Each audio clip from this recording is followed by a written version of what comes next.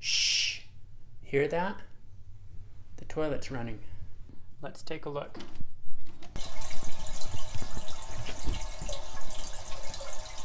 Do you hear the toilet running now?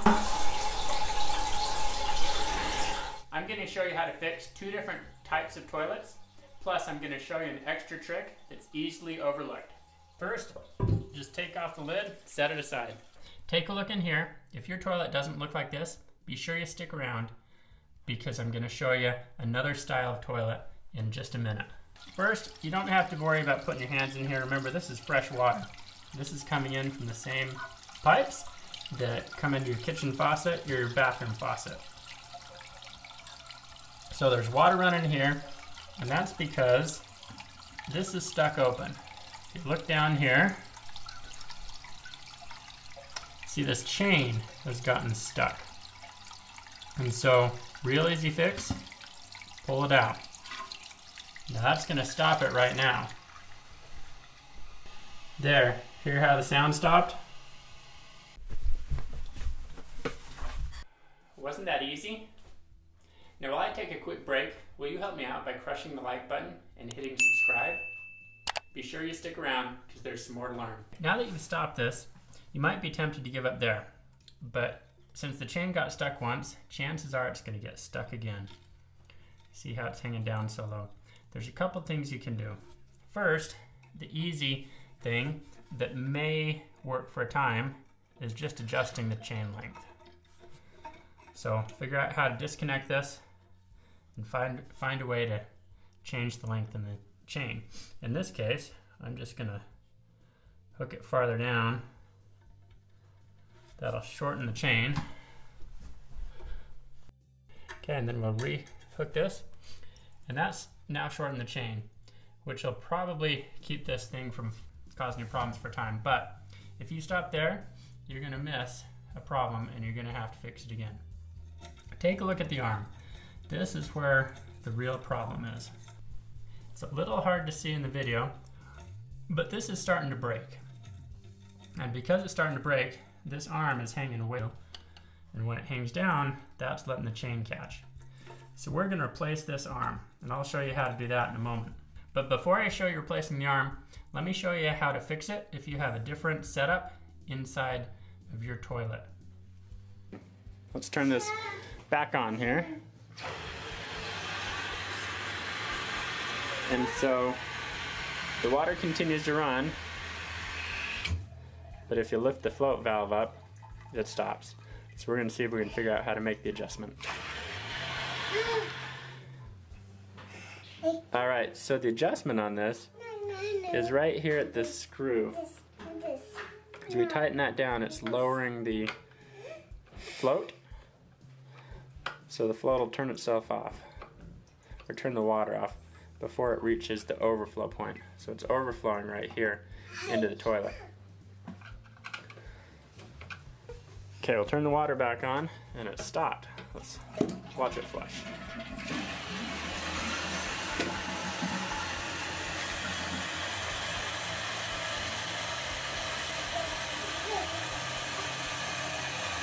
So the water's filling up.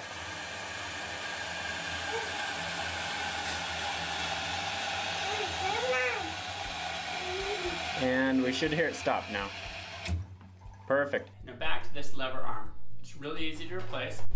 First you gotta pick up a new handle and arm. I'll include some links below. Those are affiliate links. If you choose to purchase through that, I really appreciate it. It sends a small commission my way. It costs you nothing more.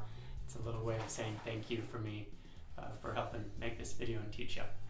One thing that I recommend you look at, many of the options will have a plastic piece right here. I'm going to replace mine with one that has a metal nut and threads in the hopes that that keeps it from breaking as quickly. There's also these more expensive ones, have fancier looking handles. Those still have plastic. They claim, they guarantee them for 5 years. They have a longer warranty. Here's your new lever arm. Now one thing to be aware of, a little trick with these, they screw in reverse thread. So righty-tighty, like this, doesn't work. So the way you might expect it to screw on isn't going to work.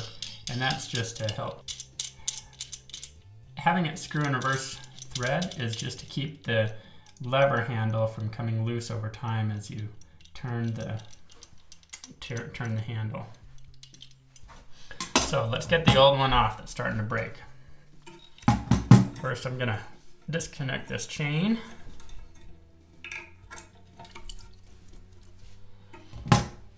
And then grab my channel locks here. Remember, reverse order, so I want to turn it this way naturally. That's not going to work. This is a trick that's easy to miss, but really easy once you know about it.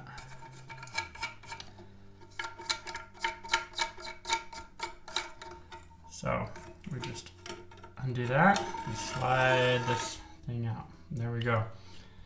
Now look at how this is breaking right there. See that? It's all cracked and warped.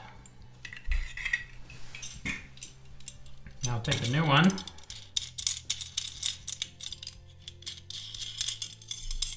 And we'll slide it in. Thread on. Screw it in reverse order. Okay. Now you might need to bend the arm a little bit here. We'll get this tight and make sure it's not going to catch, and then we can decide.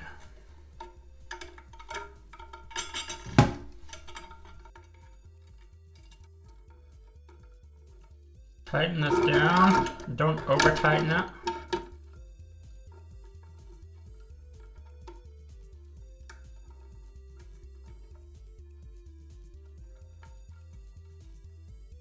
I'll hook the chain onto the lever arm here.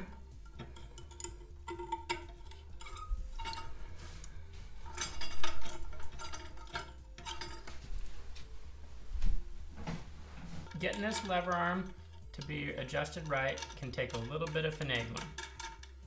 So here's what I'm doing. You want to make sure that the lever arm is going to pull up the chain enough to actually lift the flap. I'm loosening the nut to change the position of the handle and lever arm. In my case, I needed to hold the handle down with the lever arm sticking up before tightening. Then, when I release the handle, it's sitting horizontal and correctly positioned inside the toilet. Okay, now that's sitting a lot better. Okay, now that my handle is sitting more horizontal, I'll hook my chain back up. You want the chain fairly tight. You can have a little bit of play in it. There's multiple holes here that you can loop it into. I'm going to start with the highest up one, like that. Give it a try.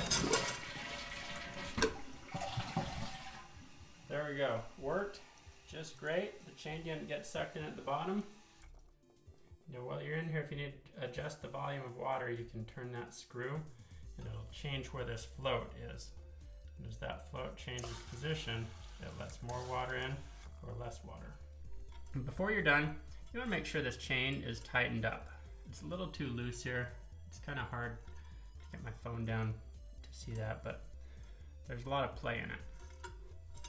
So I'm going to go back and tighten that up quite a bit. I'm just going to pull this whole chain off. Now that I've pulled this off, I'm just going to take it down a few and try it. Oh, that's too short. Maybe one more.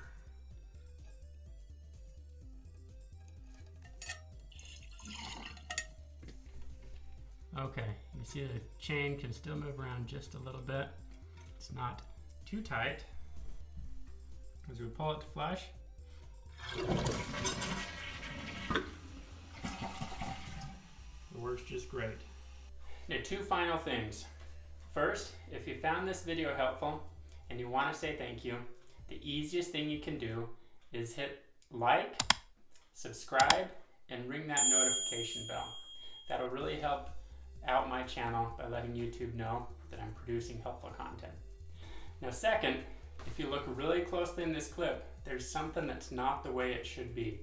You can look back earlier in the video and compare to this part to figure out what it is. If you find it, leave a comment down below.